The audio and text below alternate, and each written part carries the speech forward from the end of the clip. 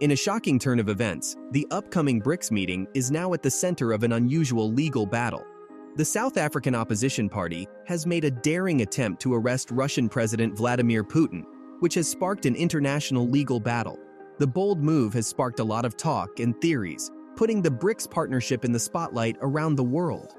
As the whole world watches with bated breath, the stage is set for a high-stakes clash between justice and policy. This could have big effects on international relations, human rights, and the future of the BRICS alliance itself.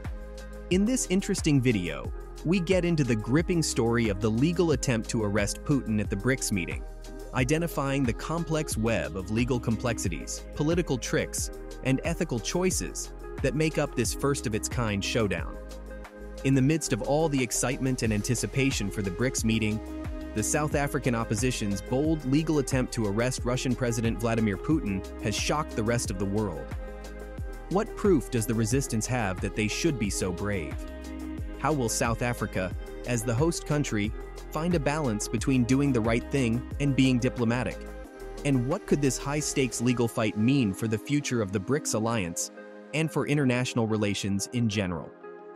The South African opposition party started legal action, which is based on the idea of universal authority, which lets countries try people for serious crimes no matter where the claimed crimes happened. The opposition says that Putin's government has broken people's rights by putting down political protesters, censoring the media, and supposedly getting involved in foreign conflicts. But there are a lot of legal, diplomatic, and practical problems with trying to arrest Putin at the BRICS meeting. First, the idea of universal authority is not accepted by everyone. It can be interpreted in different ways and is affected by political factors. As the host country, South Africa needs to be careful with its legal responsibilities, diplomatic relationships, and any possible backlash from the other BRICS countries. Don't forget to subscribe to our channel for more videos in the future. The BRICS Summit also gives member countries a chance to strengthen their economic ties, talk about global problems, and work together.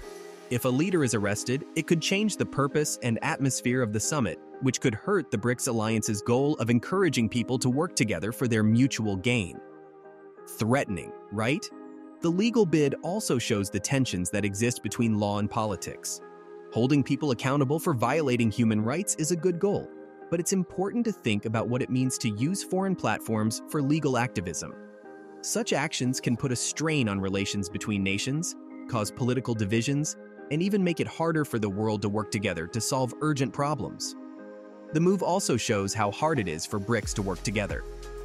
The BRICS countries are Brazil, Russia, India, China, and South Africa. They want to increase their economic power as a group, support cooperation, and balance the West's usual dominance. But the arrest attempt brings out underlying differences and possible disagreements between member countries, which could hurt the alliance's unity and stability. As the court bid goes on, it is important to think about the bigger picture and what could happen. The result will not only change how South Africa and Russia work together diplomatically, but it will also change how people see BRICS as a place for collaboration and world leadership. It could make member countries rethink the principles of the alliance and recommit to human rights and democratic ideals. The plan to arrest him could change the way the BRICS countries work together in the future. It raises questions about the alliance's shared beliefs, goals, and how well it works together. The reaction of member countries, the effect on economic cooperation and international decision-making, and the long-term effects on the BRICS alliance's trustworthiness and usefulness all need to be carefully looked at. Right? The arrest attempt has gotten a lot of attention from the media and is likely to change how people think about it. The way the case is covered in the media, both at home and around the world, can affect how people feel about human rights, democracy, and what world leaders should do. The effect of media coverage on popular opinion, both in South Africa and around the world, and the possible effects on political debate and decision-making are worth looking into more. The arrest attempt has wider geopolitical effects than just South Africa's foreign ties. It could make Russia's ties with South Africa, the other BRICS countries, and the rest of the world more difficult. The geopolitical effects of this case will depend a lot on how the other BRICS members and big world powers react. It also raises questions about how it might affect relationships, regional dynamics, and changes in the balance of power around the world. It's too baffling, right? All of the people involved in the legal bid face difficult legal and political problems because of the bid. It raises questions about how international law should be interpreted and applied, how easy it would be to arrest a head of state who is still in power, and what the diplomatic consequences of such acts might be. The legal and political issues involved in finding a balance between justice, diplomatic ties, and the way international institutions work should be looked into more. The legal attempt to arrest Russian President Vladimir Putin at the BRICS meeting will have effects that go beyond international relations and diplomacy. It could affect local groups in South Africa and other BRICS countries in different ways. The attempt to arrest someone and what happens after that can change how people think of South Africa as a place to hold foreign events. How the country handles the legal bid, makes sure everyone is safe, and handles any problems that might come up will affect its image and trustworthiness.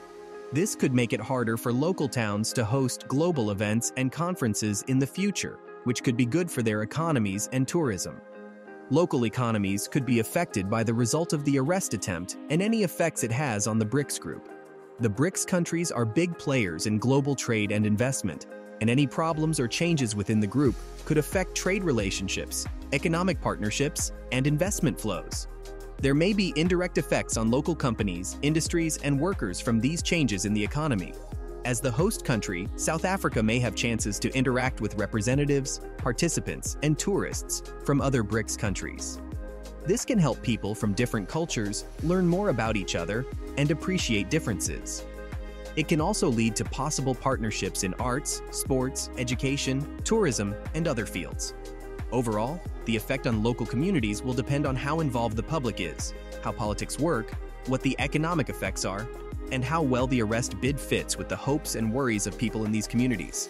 It gives people the chance to learn more about global issues, talk about them, and take action on them. This gives local communities the power to play an active part in shaping the results and future paths of the BRICS alliance and international relations as a whole. Also, this case shows how complicated it is for justice, politics, and international law to work together. Justice is important, but it must be matched with the needs of negotiation and the need for countries to work together in a positive way. Finding this balance takes careful thought and an understanding of the larger forces that shape world politics. As this high-stakes legal fight goes on, a lot of interesting questions come up that make us wonder what the future holds. Will the legal action taken by the South African opposition lead to more studies and possible legal actions against other world leaders who are accused of abusing human rights? How will the result of this case affect South Africa's and Russia's diplomatic ties, as well as the BRICS alliance as a whole? Can the BRICS summit handle this never-before-seen problem and still keep its focus on economic unity and world leadership? As long as these questions remain, the result of this first-of-its-kind legal bid will definitely change the path of the BRICS alliance and open up more conversations about justice, diplomacy, and how global politics and human rights affect each other. In the end, the legal attempt to have Russian President Vladimir Putin arrested at the BRICS meeting has put the alliance in the spotlight around the world. This bold move raises questions about the limits of international law, the tensions between justice and politics, and the effect on diplomatic ties within the BRICS alliance. As the court case goes on, the result will not only decide what will happen with the arrest warrant, but it will also affect how people see BRICS as a platform for global cooperation and leadership.